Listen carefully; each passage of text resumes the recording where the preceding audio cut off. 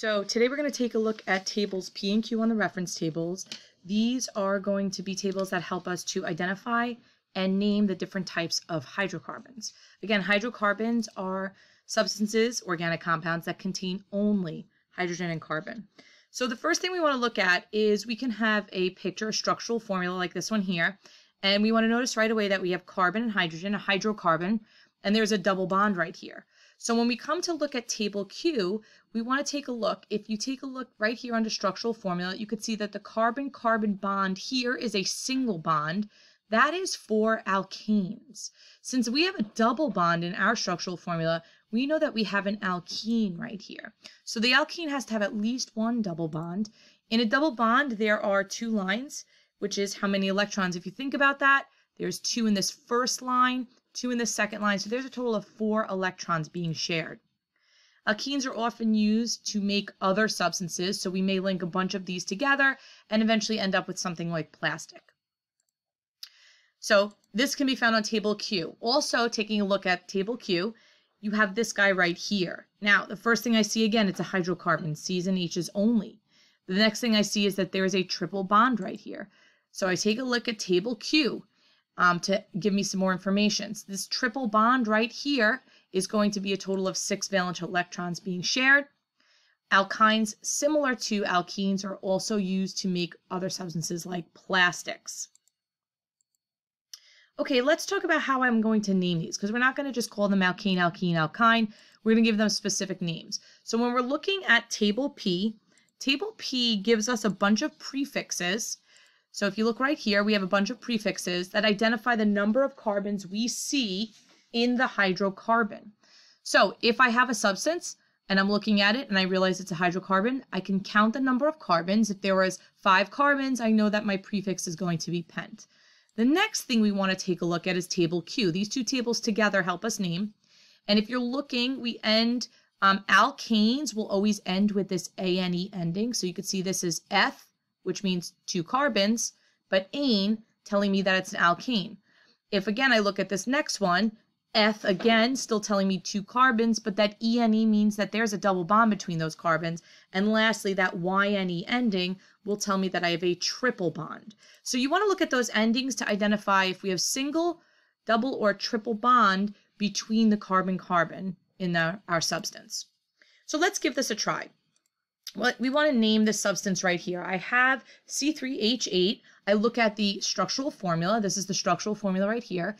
And I see that there are 3 carbons and they are bonded in single bonds. I don't care about these H's. I care about the fact that there are 3 carbons here and their connections are single bonds. So I think about that for a moment. I go to table Q and I know that since I have single bonds, it's got to be an alkane.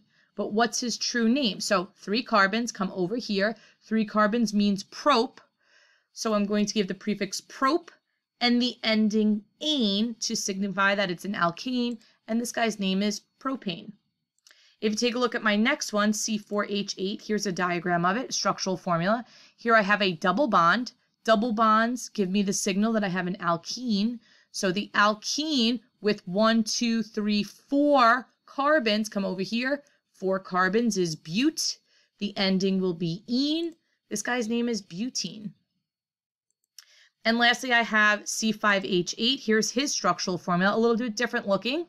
But if you take a look, I see a triple bond. I know right away this is an alkyne with 1, 2, 3, 4, 5 carbons. So I come over here to table P. 5 carbons, that prefix is pent, end with the alkyne ending of yne. And this guy's name is pentyne. Let's try a few more.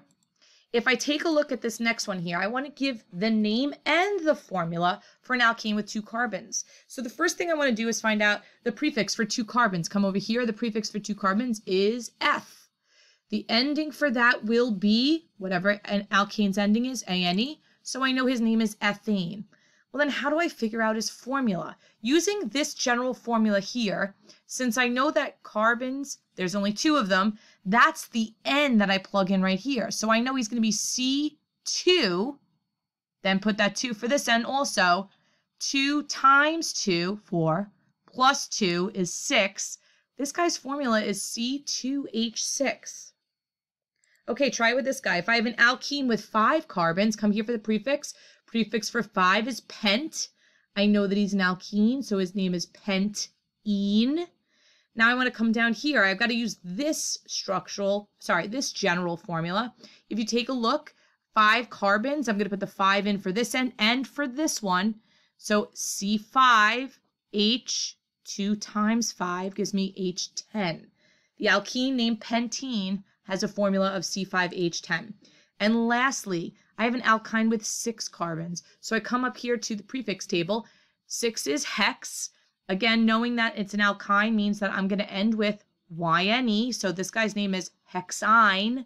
I'm going to use this general formula, plugging in the N of 6, because N always tells me the number of carbons. You can see that right down here on table Q.